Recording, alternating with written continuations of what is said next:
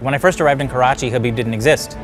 It was an idea, it was being built, but I think the land that I'm standing on now was a big lump of dirt. And now it's a university with 1,000 students and 70 faculty members and hundreds of staff members. One very interesting thing about Habib is that despite being here for a decade, I still feel excited every day to come to campus. This current 10 years at Habib University are probably the best time I've had in my career. Being the founding faculty member, the first one at an institution which had a great deal of promise, was a very interesting project.